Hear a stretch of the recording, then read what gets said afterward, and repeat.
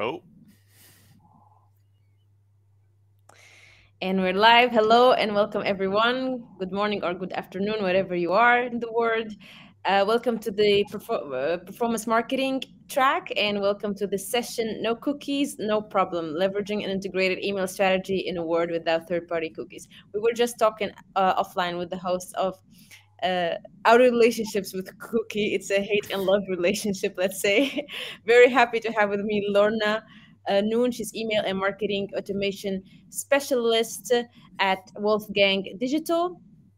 And Brendan Almack, he's the MD for Ireland's largest independent digital agency, Wolfgang Digital, as well.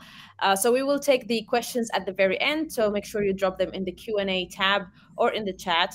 And with that, I leave the stage to my speakers. brilliant. Thanks a million, Inez. I'll just share my screen now. Hi, everyone. Thanks a million for joining us. Delighted to be speaking to you this morning, wherever you are.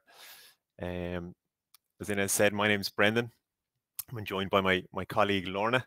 We're from Wolfgang Digital, based here in Dublin, Ireland, and we're a performance marketing agency specialising in retail and lead gen. Actually, we've been working quite hard over the last year and a half, trying to get our clients ready for what we believe is the new era of digital marketing. So really excited to share where we are with that. Over the next few minutes, I'm going to give you a high-level view on some of the changes that we believe are happening, and why they're happening, and I'm going to show you some research we've done earlier this year on the impact of those changes. And then I'm going to hand over to my colleague Lorna, who's going to take you through a case study, an award-winning case study of how we've actually put some of these strategies into action. So really excited to share some of the tactics that we've used. As Inez said, the Q&A is open, so we'd be delighted to take some questions at the end. Also, I don't know what time it is for everyone who's tuned in, but if it's past mid-morning maybe, I've got a great drinking game for you. So grab your favorite drink, whether it's vodka or whiskey. We love a drinking game in Ireland, actually. So grab your favorite drink, and anytime me or Lorna say the word cookies, you need to take a shot of that drink. And then I'd love to see what kind of state you're all in by the end of the presentation. So let's kick off. I already alluded to the new era of digital marketing, but at Wolfgang, we firmly believe that we're now entering a new era of digital marketing, and that's going to accelerate over the next year, maybe year and a half. And what I mean by that is that digital marketing, as we know it, is fundamentally changing. How we target users, how we measure results, and really importantly, how we attribute value is beginning to look very different. And the next 2 years are going to be an inflection point for us. So it's really important that we're preparing ourselves, preparing our brands, and preparing our clients for the new era of digital marketing to ensure that we're able to capitalize and continue to thrive in this new era. So when I think about the eras of digital marketing, I think of the initial era as being 2001 to 2015, represented by these two fresh-faced young go-getters. Many of you will recognize them as Larry Page and Sergey Brin, the founders of Google. So back in this initial era of digital marketing, one of the unique characteristics was that growth for big tech companies like Google or like Facebook or like Amazon, that growth was largely being driven by internet adoption. So more people were using the internet, which meant growth for these companies was easier to come by, which meant that they didn't need to work that hard, or they didn't need to compete that hard with each other to achieve growth, which means that they were quite transparent and very willing to share information with us. So a lot of you might remember the level of keyword information we had. So if there's any SEOs tuned in, you might look back in the days when we could jump into Google Analytics and literally see what keywords were driving our organic traffic. I don't think we knew how good we had it back then. We also had a great level of detail on our referral traffic as well. And depending on where you sit, this era of digital marketing was either the Wild West or it was the golden era. So we established Wolfgang Digital about 15 years ago. So I very much see that era as being a golden era, mainly because I felt digital marketing leveled the playing field. What I mean by that was we work with a lot of companies domestically in Ireland and internationally, but when we were starting out, we just work with small domestic companies in Ireland. And we were able to allow those small companies compete at a global scale and compete with global brands simply by having a better paid search campaign than those global brands. So it was a great leveler. You could have a smarter digital marketing campaign and outsmart much larger players. But things have changed over the last 5 years. And that's mainly a function of the fact that growth is harder to come by for these big tech companies. Most people are on the internet now, so growth isn't coming from internet adoption. And that means that big tech companies like Google need to get a little bit more protective around the information that they share or the information that they're willing to share. And we've seen the impact of this as advertisers. So we've said goodbye to keyword level data in a lot of cases. We're now seeing a lot more, or have been seeing a lot more dark traffic. So what I mean by that is, I'm sure you've all experienced jumping into Google Analytics and seeing a lot of direct traffic and then asking the question whether that traffic has been misattributed. So Google isn't sharing exactly where that traffic is coming from. We've also seen the rise of what we call no-click search results. So the kind of informal contract we've always had with Google is, sure, you can scrape our websites and you can take our content, just please bring traffic to our website. And no-click search results effectively mean that that's not happening, that Google are now answering the questions directly on the SERP. Which is a little bit of a problem.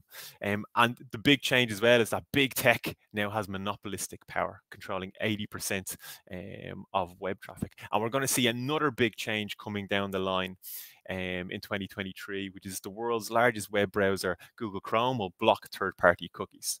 And just to underline how big an update this is, or how big a change this is, this was due to happen in 2022, but lots of people made lots of noise, and not everything went according to plan for Google either. So they've pushed this out to 2023, which isn't that far away actually.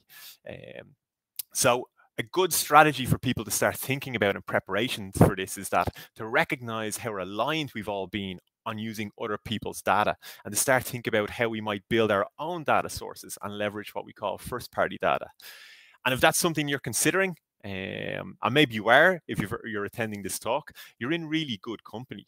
There was a great study carried out by Deloitte last year where they showed that 61% of high growth brands were planning to invest in developing their first party data strategy, are starting to invest in first party data. And so that's great. But a more interesting study for me came from DMXCO. And they were able to show us that less than 40% of international companies had a solution figured out for first-party data. So there's a little bit of a gap. There's an appetite to do something on first-party data, but then there's a gap between the wanting to do it and knowing how to execute, and knowing how to actually develop a first-party data strategy and run those campaigns. So hopefully that's what myself and Lorna are going to take you through to try and bridge that knowledge gap. And if you do have a knowledge gap, you're not alone. There are lots of people who are still asking lots of questions. The biggest barrier at the moment on first-party data is around education. And so lots of people talking about it, but still a gap when it comes to the execution. So how do you actually go about doing this?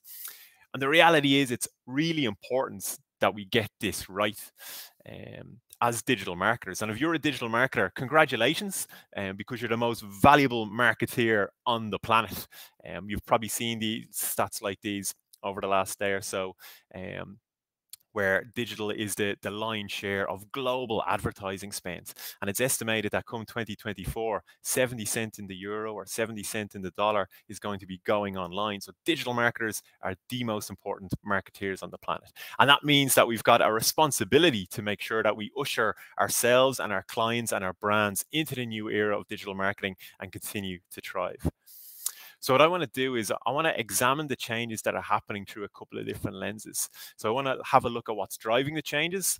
Also want to have a look at what we think the impact on marketeers and brands is going to be. And then really importantly, we want to have a look at actions that you guys could take right now in anticipation for these changes. Quick caveat, some of you might be familiar with the concept of a black swan. It was a book by Nassim Nicholas Taleb. And in the book, we're introduced to the concept of rare and unpredictable events. And and you might have heard people talk about known knowns, known unknowns, and unknown unknowns. Well, when it comes to the changes that are happening in digital right now, there are an awful lot of unknown unknowns. I did a presentation on a similar topic last year, and I went back and had a look at my slides, and it was amazing how many of my slides had become obsolete because of changes that have happened in less than 12 months. So it's great that you're attending this talk. I'd urge you to attend as many of these talks as you can and keep up to date yourself on what's happening, because it's very much a dynamic situation. So I'm sure everyone is familiar with what cookies are, what third-party cookies are, but let's very briefly explain. So they effectively track your behavior around the web, like what websites you visit, what you bought, or maybe even what pages you've hit the Facebook like button on. And they were very much responsible for the shift from contextual targeting, where we had to put an ad in the context of the content, to interest-based advertising. So we cared less about the content and more about the individual. So that gave rise to a whole area of targeted advertising or micro-targeting. But the reality was that third-party cookies in particular they're a relic of the old internet. So they were designed at a time when we browsed the internet on our desktop computers, but user behavior has evolved an awful lot since then, and we use multiple devices, mainly this device right here, and that was a real struggle for third-party cookies, because they struggled to make the hop between devices. So it really felt like user behavior had moved on and evolved beyond the capability of cookies. Beyond that, third-party cookies fuel the whole industry of ad fraud. So there's lots of examples I could have pulled out here, but I've taken this example from the ex-CMO of Uber, and I've got a link to a fantastic podcast there that I'd urge you all to check out. But within the podcast, he explains how Uber were defrauded for $100 million. And really briefly, the way this worked was Uber's main KPI was to try and use their programmatic advertising to get people to install the app and take one ride on the app, and that would be a conversion. And this all started happening for them around the time when every brand was trying to ensure that their ads weren't appearing on the Breitbart website, and Uber were really struggling to ensure that that was happening. So they decided to pause 10% of their ad spend. And when they paused 10% of their ad spend, nothing happened their conversions.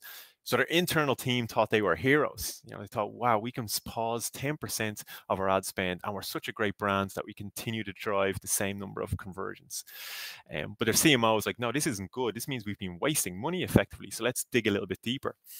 And what they actually found was that what was happening was there's nefarious apps that people have downloaded on their phone over the years that fire cookies when somebody starts to search within the App Store.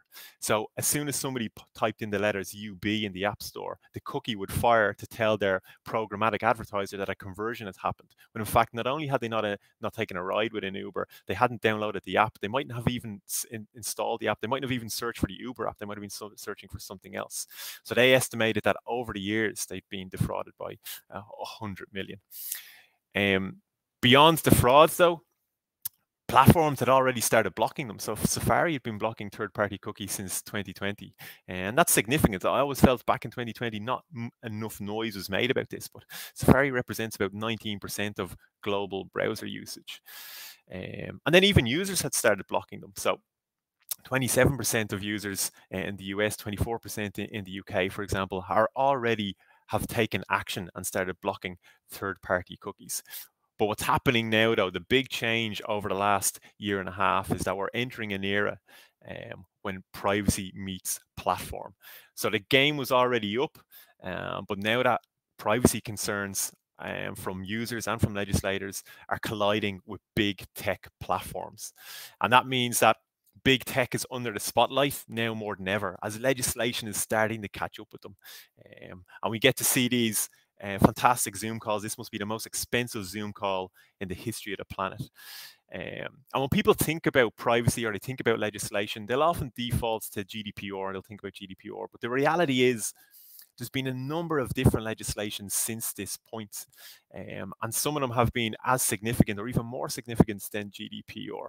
In fact, we firmly believe at Wolfgang that privacy updates are the new algorithm updates. So if anyone on the presentation is an SEO, you'll be very familiar with how much work SEOs put in to keeping up to date with algorithm updates like Panda or Penguin.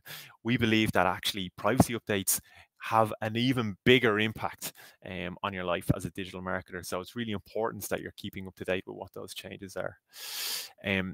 So although big tech is under the spotlight from lots of different angles, the ad business that they've built is too valuable for them to let any pesky legislators get in the way. So I showed you how digital represents 60% of total global advertising spend. Well, the duopoly of Facebook and Google command about 2/3 of that, and they make 95% of their revenues from advertising. So they're going to work really hard to protect that ad business. So for me then, it does really make me look at the changes that Google are proposing to Chrome and ask the question, is this a genuine move towards a more private web? Or is it somehow a terrifying transfer of power back to big tech? And another question that it poses is, will anything replace third-party cookies? And there's lots of people asking this question, and there's lots of stakeholders that are going to be impacted here.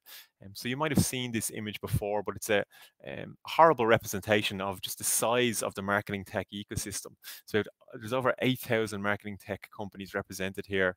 Lots of them have built their business and are reliant on third-party cookies. So lots of people wondering what will replace the third-party cookie. But the reality is Google were pretty explicit when they made their initial announcements that they were going to get rid of third-party cookies. So this came for their head of product in ad privacy and trust. And you can see what he said was, today we're making it explicit that once third-party cookies are phased out, we will not build alternative identifiers to track individuals as they browse across our web, nor will we use them in our products. So that's pretty explicit. It doesn't look like there's going to be a like-for-like replacement of third-party cookies. And we still don't really know what new targeting is going to look like. A lot of people, including me, got excited about Google's Flock proposal last year. It's a terrible name. It stands for the Federated Learning of Cohorts. So we spent a lot of time trying to understand it and talking to clients about what the new world might look like, and it didn't work out for Google. Some people felt that it wasn't privacy protecting enough. So I'm a little bit hesitant to go into too much detail on their current proposal, which is called Topics, because that might change. But in any case, nothing will replace a third-party cookie. What will ultimately happen is there will be a way to target cohorts of users, but it'll be broader than the targeting that's available now. And what that means for us is that the walls around the gardens of Google and Facebook are getting higher. So these are the biggest first-party data gardens on the planet, and those walls are going up. So that could have a real impact on advertisers, and it's worth considering that impact. And we'll often think about it across three main categories that are going to be impacted, which is our ability to target users, our ability to measure results, and then our ability to attribute those results. But we've had an amazing glimpse into a world without third-party cookies, thanks to Apple, because last year, in April of last year, Apple released the iOS 14.5 update, and that effectively required users to opt in to being tracked. And this is really significant, particularly given that globally,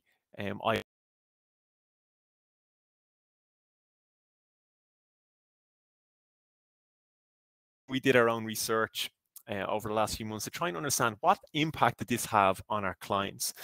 So we had a look across, we've over 100 clients, we had a look across all their data. And what we found was, post the iOS 14.5 update, there was a 29% reduction in Facebook traffic coming from iPhones. That's a very significant reduction in the amount of traffic coming from a particular device. I think the assumption a lot of people made was, well, we can make up that traffic from Android. And in some cases you can, but there's been another impact, which is that CPCs have rose. So cost per clicks have doubled over the course of the year.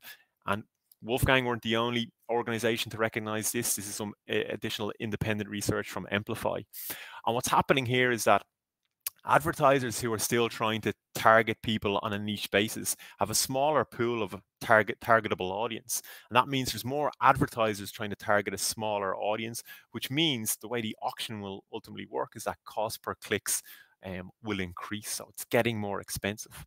And this is a bit of a double whammy as well for advertisers, because As part of our research, we also were able to reveal that iPhone users were more valuable. They effectively spent 26% more than Android users.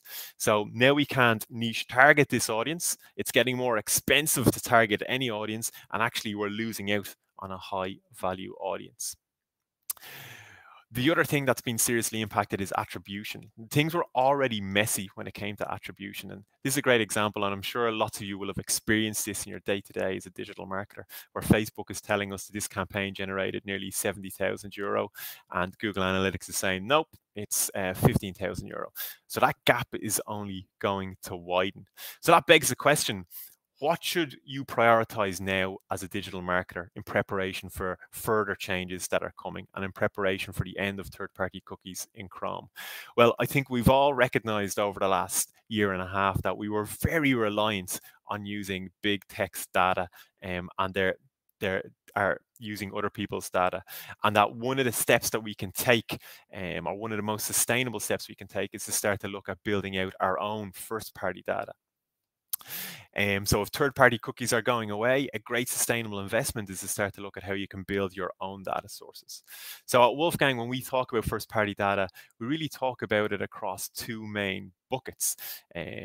Your business data, a lot of people undervalue the power of business data, but your business data is unique to you and it can be leveraged within your digital marketing activities. So these can be things like your profit margin, or maybe your returns information, or maybe even exchange rates across countries that you're applying. So that's business data that's unique to you. And then another really valuable bucket of first party data is obviously the things like your email addresses, lifetime value, and maybe customer surveys that you've carried out. The new targeting landscape is going to look something like this. So as advertisers, we'll select the platforms that work best for our brands, and then we'll overlay our business data and overlay our customer data to get incrementally better performance. And investing in building out your understanding of your customers, or building out your customer data, is a great sustainable investment. And I love this quote from Steve Jobs, who says, get closer than ever to your customers, so close that you tell them what they need well before they realize it themselves. So irrespective of what changes are coming down the line from Google, or what changes are coming down the line from Facebook or Amazon or any of the big tech platforms, investing in understanding your customers more, or building out your own customer information, is going to be a sustainable investment that will work across your business, not just within your digital marketing. But if you are looking to leverage your first party data within digital marketing, a great place to start is using an email. We carry out regular KPI studies in Wolfgang. They're available on our website, actually, on the blog, if you want to check them out. But every year, we're always surprised at how well email correlates with revenue growth. And that's been the case for the last 3 or 4 years. So leveraging your first-party data with an email is a great way to get started on a first-party data strategy. And if you're not running an email activity at the moment, or if email isn't a channel that you've used, it means that you get to add another channel to your digital marketing mix. And there's lots of studies that have shown a correlation between increasing the number of channels or the platforms that you use and incremental ROI. So this is one such study. I know Mark Ritson was involved in this, but it shows that as we add more channels to our digital marketing campaign, our digital marketing mix, we can effectively increase the incremental ROI. So that's enough from me. What I'm going to do now is I'm going to hand over to Lorna, who's going to take you through how we've been using a first-party data strategy, what it looks like in Wolfgang, and then how we've executed it on a client accounts to get record-breaking revenue increases. Thanks so much, Brendan. Just going to share my screen. Hopefully you can see that okay. Yeah, brilliant. Okay.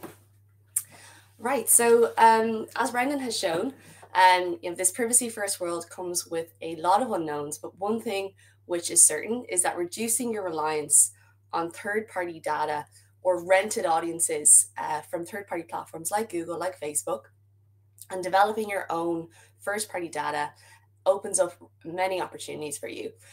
So I'm going to take you through some of the many benefits of using first-party data. So the first benefit is around personalization and integration. So by ensuring each channel is either using or gathering first-party data, you can create a really personalized experience for your customers online. The next benefit is reaching the right customers. So your paid channels have massive reach, but we want to ensure we're reaching the right people. So building your segments post-click using first-party data rather than pre-click using third-party data allows you to get more granular with your targeting. Next one is privacy. So transparency is key in this new era. So it's really important to share why, when, and how personal data will be used when you collect it. The last one here is around accuracy and strengthening customer relationships. So since you own this data, you have more control over how it's collected and managed, giving you greater assurances over data usage.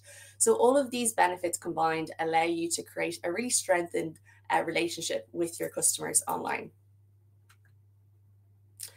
So here at Wolfgang, we've actually created our own 4-stage first-party data approach, and I'm going to take you through each of those stages of the approach now.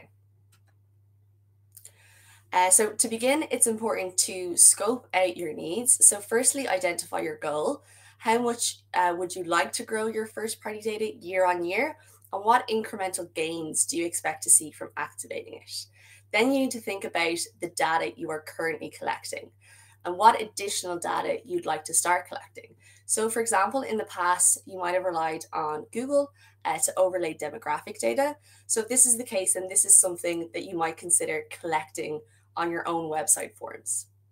Next, look at the qualitative and quantitative data you have on your loyal customers to establish what value exchange or what type of incentive are they really going to engage with. And then that's going to be the basis for the incentive to build out your subscriber list. So now that you have a plan of action, the next step is to start actually building your first-party data. So what you want to do is turn those rented audiences from paid channels into your owned audiences. So here you want to ask yourself 2 key questions. So at each stage of the funnel, what data would I like to start collecting? And how should I go about collecting that data? So this will differ for every business, but we've outlined some examples here. So take a look at them and try to identify some options that you can actually start leveraging now. Here at Wolfgang, we actually recommend progressive profiling. So asking for all of that first-party data upfront with a big lengthy form on your website is just going to scare your prospects away. So collect the most essential first-party data at the start of the funnel and then the least essential at the end. So at the awareness stage, you want to ensure you're collecting the golden nugget of data, which is the email address, as all other touch points will link back to that unique customer ID, which is the email address. Then at the loyalty stage, you can collect the least essential, but still beneficial first-party data. So this could be something like a survey, for example. So at the segment stage, you should be collecting first-party data at different stages of the funnel from various different sources. All of this data, and most importantly, the email address, should all be funneling into your CRM platform. So make sure all those forms are integrated with your CRM platform and that all that data is automatically being uploaded to the platform. And so to really activate this data, you should build out segments that allow you to personalize the next steps after that. So for example, if you're collecting new subscriber details from different locations around Europe, you should have segments built out to trigger a series of emails that are personalized to their location or to their language. Then you want to also ensure you have segments built out for your paid channels. So for example, you could create a segment overlaying that demographic data that you've collected and then plug it into your ad platforms and create lookalike audiences. So build out the various segments you need to get smarter with your targeting and personalization, and then plug these audiences into your email workflows and your PPC and social ad campaigns. So finally, we have the activation stage. So here we're looking at your digital marketing campaigns across each channel and ensuring first-party data is the thread that stitches all of your channels together. So we look at it like a virtuous cycle. And we've shared a graph here of how it all works together with a social and email integrated campaign. So at the top, you have the creating a compelling incentive piece. So this attracts subscribers, which are then fed into your CRM platform. Then these subscribers fall into the relevant segments that we discussed, and then they're triggered emails or ads depending on their stage of the journey. And then the idea is once you've kind of run a campaign like that, you then pull all the insights. So all of that qualitative and quantitative data, you pull those insights and use those insights to strengthen the scope stage. So you're continuously strengthening your campaigns with first-party data. And so essentially every stage feeds into and powers the next stage of the cycle. So now you know the Wolfgang first-party data approach. Let's look at all of that in action. So we're going to take you through a global award-winning case study for one of our clients, Body Slims. So Body Slims, they sell wellness and fitness programs. And what we did was by putting first-party data first, we were able to drive 1 million in sales in 5 months, more than the 12 months, the previous 12 months combined. So prior to the last year, Body Slims relied heavily on third-party retargeting to drive bookings. So we wanted to get Body Slims ahead of their competitors and create a future-proof first-party data strategy that didn't rely on third-party retargeting. So integration was key here. So this needed to be a fully integrated campaign that used first-party data at every stage of the funnel, and it involved a multitude of Wolfgang channels. And as Brendan previously highlighted with the synergies of integration graph, the higher return on investment you can expect to see when you integrate all your channels. So the more channels that are integrated, the higher return on investment you can expect to see. And that's exactly what we witnessed with Body Slims. So as a team, we kick things off by establishing our objectives with the clients. So the first objective was to grow their email list by 100% year on year. The second objective was to increase online revenue by 40% year on year. And at this stage, we also defined the different types of first-party data we wanted to collect. So our first step to executing this strategy was to create some content that we could use as a lead magnet in the build stage to grow our email list. So we leveraged the insights collected from existing first-party data touchpoints. The first one was website blog engagement. So we noticed that food and recipe content drove 2.8 times more engagement than other types of content. So this was our first key insight to building their value exchange, aka their incentive to collecting subscribers. We also leveraged first-party data from our social channels. So we noticed that our recipe-focused ads performed incredibly well, and the comment section on these types of posts were the most engaging, with brand advocates sharing reviews. So this allowed us to establish the type of content for our value exchange, which was going to be recipes. We also looked at other first-party data insights we had. So one being this interactive landing page we created in the midst of lockdown. So visitors to the site were encouraged to click on how they were feeling that day, and they were presented with empathetic content related to that emotion. So what we discovered was that stress and anxiety were prevalent emotions amongst our audience. So given those insights, we knew that our value exchange would focus on recipe content, but also trying to find ways to reduce stress levels. We then looked into wrapping all of those insights into a compelling piece of content, which was our value exchange. And we actually saw that Body Slims had created a recipe landing page on the website the previous summer that didn't actually get much traction. It was full of recipes from hotter climates in Europe. So we packaged these low-calorie recipes from different countries into an ebook to use as our incentive to sign up for email. And we felt that this would be a valuable incentive to offer in exchange for collecting subscribers, given those kind of initial insights we had around the engagement on recipe content.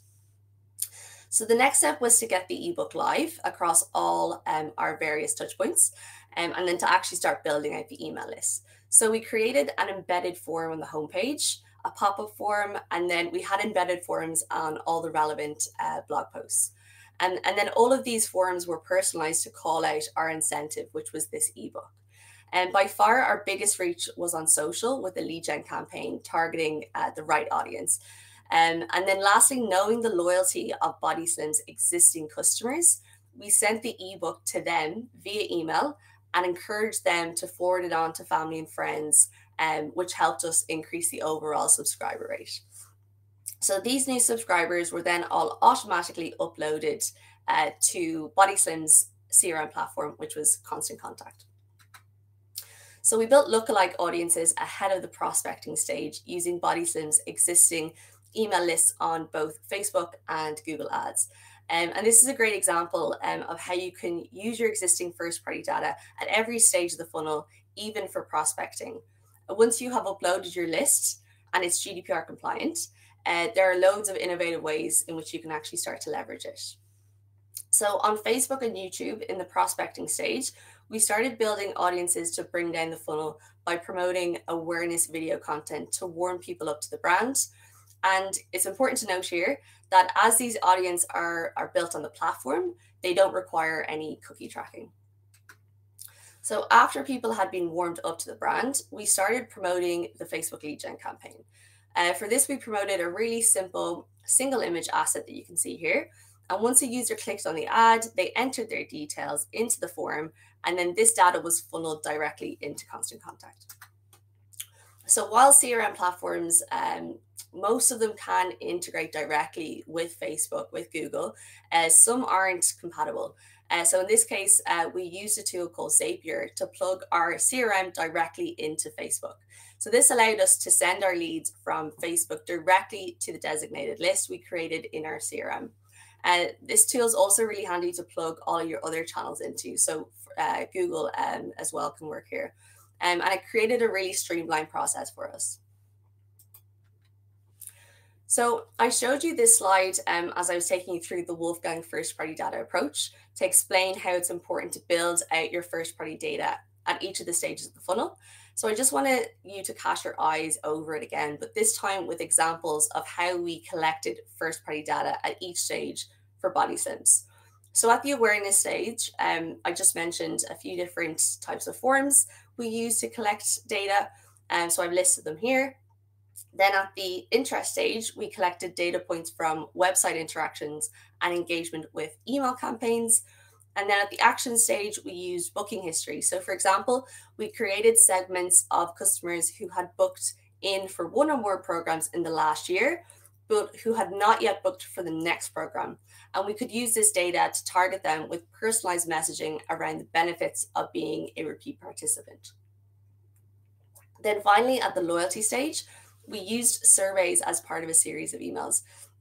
So after we had sent them the ebook, we would then send them a survey, which allowed us to collect qualitative data to ensure the next few ebooks that we sent them were focused on content that customers actually wanted to see.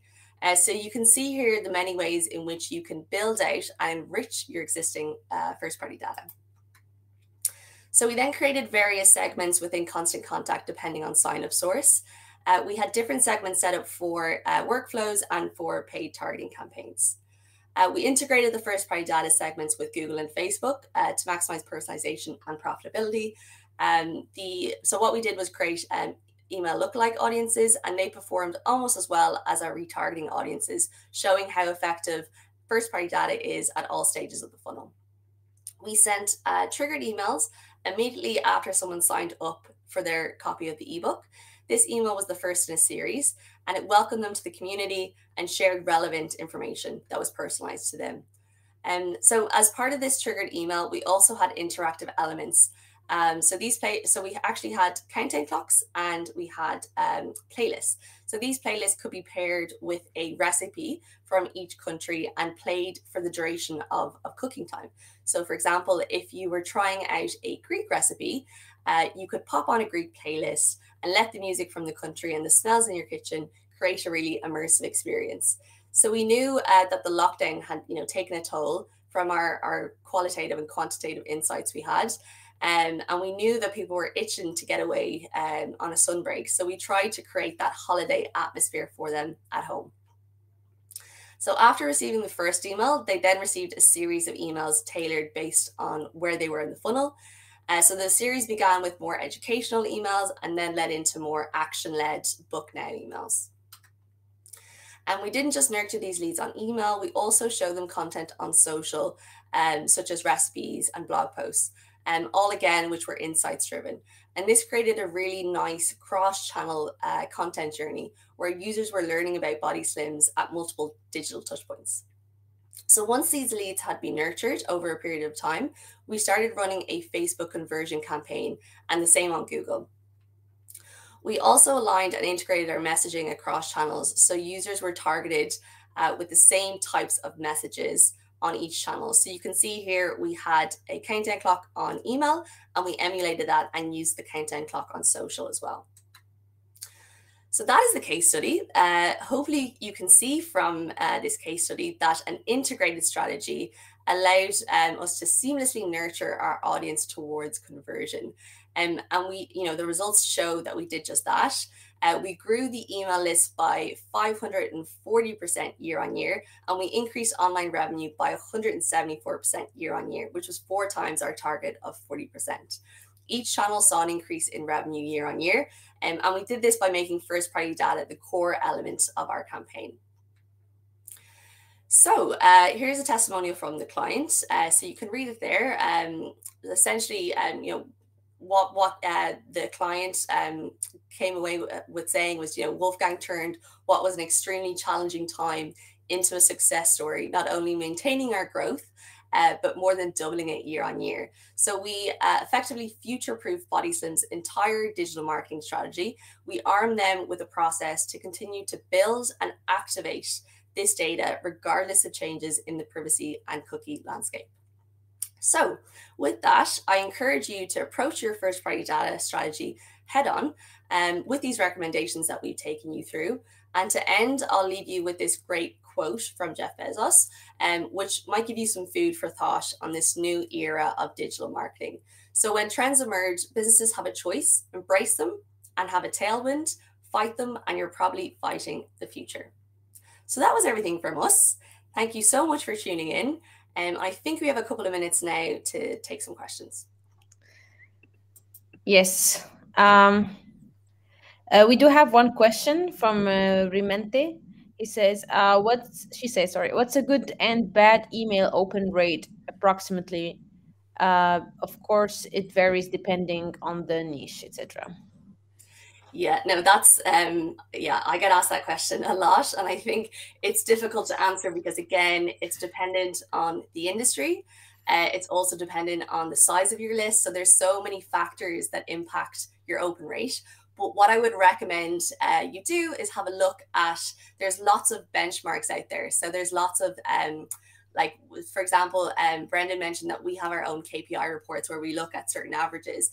Open rate is one of, we don't actually look at that in detail, but I know that, for example, like Campaign Monitor, they bring out a yearly open rate benchmarks for each industry. So that's a really good one to look at. And Litmus also, they bring out one every year. So I'd have a look at the industry benchmarks that they see. And also actually your CRM platform. So whatever platform you're using, so whether it's MailChimp, Constant Contact, they also have their own benchmarks that they get from, the multitude of customers that they have. So there's lots of different areas in which you can pull an average. But yes, I can't give you an exact, a really good open rate. You'd have to look at it based on your industry. Sometimes as well, open rate is maybe the wrong metric to look at. Like we always advise our clients to look further down the funnel and just see what's the purpose of the email marketing strategy. And it's rarely just to get people to read the emails, in often cases it's to get them to the website or to get them to make a purchase or to get them to take an action. So you might be able to tolerate a lower open rate if the action that you're optimizing towards, whether it's a conversion, is where it needs to be, if you know what I mean. It's kind of like that. It's kind of like looking at click-through rate on paid search ads. We've kind of moved away from that a little bit. As long as we're getting the ROAS and hitting the revenue figure, we don't care too much what the click-through. There's a great signal for doing some small ops, but really what we want to look at is that real value, that conversion value. Yeah. All right. I think with that, we're done with the session. Thank you very much, everyone. Do not forget to rate the session and check the rest of the schedule for the conference. Thanks again, Brendan. And yeah. Thanks a million, Inez. Thank you so much. Thanks, everyone. Take care. Bye-bye. Yeah, thanks again, Lorna.